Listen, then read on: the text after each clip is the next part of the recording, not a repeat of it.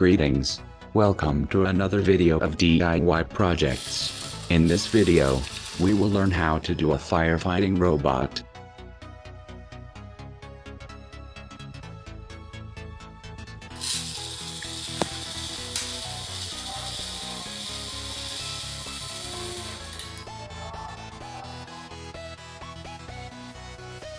We need two flame sensors. A flame sensor senses light in red and infrared wavelengths. This is the breadboard equivalent to connect the wheels of the robot. The output of the sensor is fed to DC motors, which acts as wheels. You can use microcontrollers or transistors for the driving operation. If you want to know the working of the microcontroller, check my line following robot video linked in the description. Let's connect the circuit.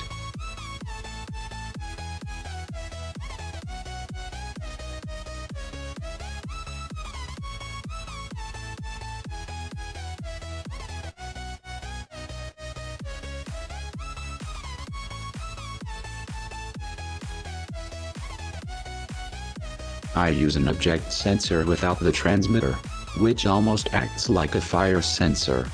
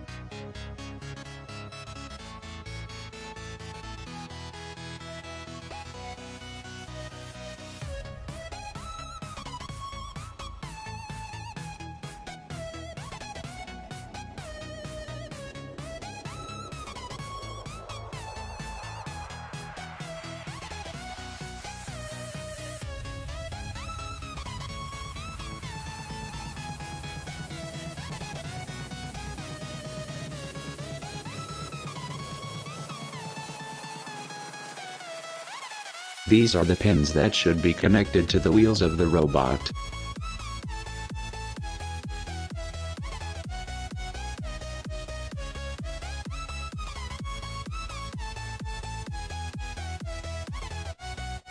In order to connect the third extinguishing motor, the output of both the sensors should be connected to the fan, so that it turns on when any one of the sensors senses fire.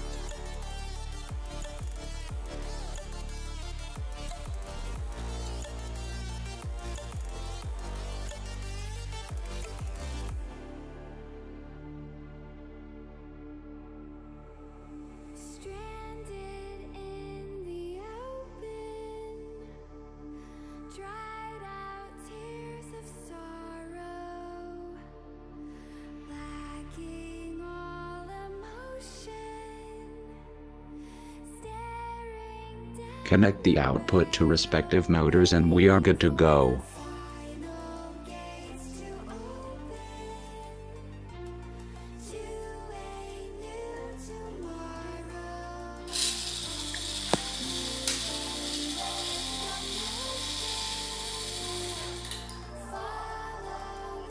Thanks for watching.